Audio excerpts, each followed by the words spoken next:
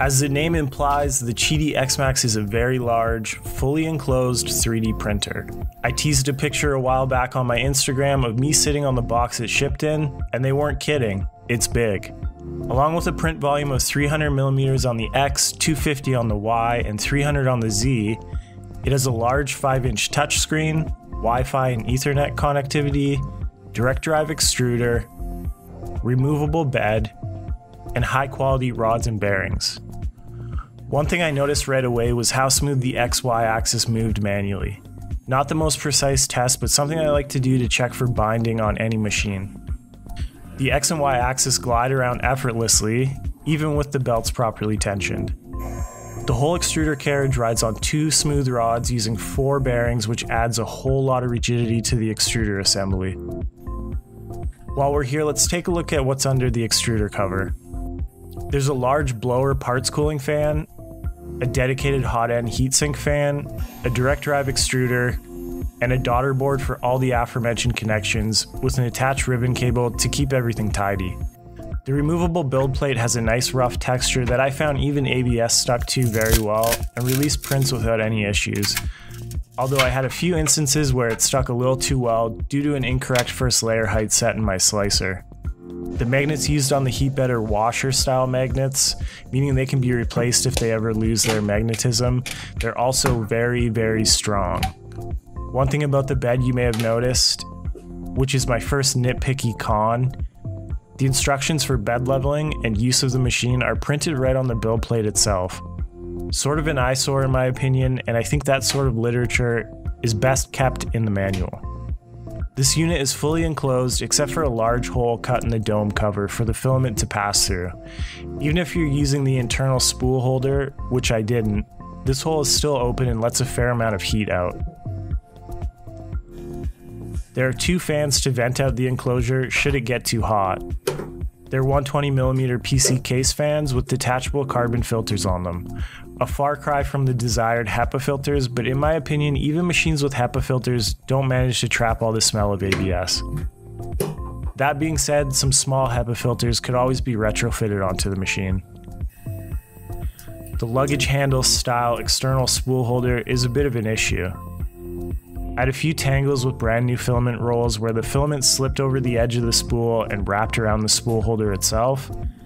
This style of filament holder is fine for a machine with a bed that moves on the Y, but when the extruder moves back and forth, it's prone to pulling too much filament off the roll and creating a fair amount of slack that can create a tangle.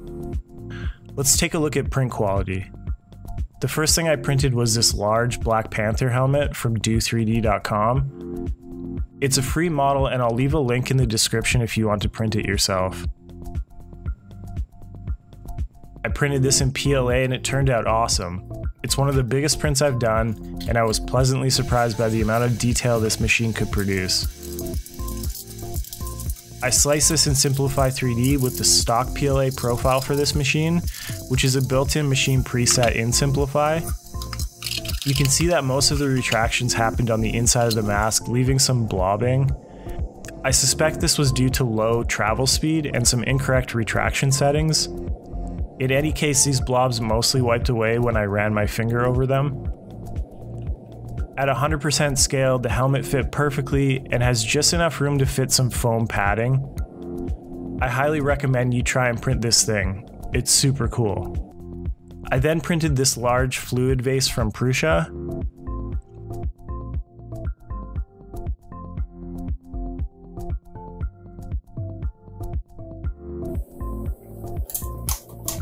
Again, I managed to achieve great surface finish, but after some minor tweaking to my slicer settings, I was still getting some retraction issues in the form of stringing.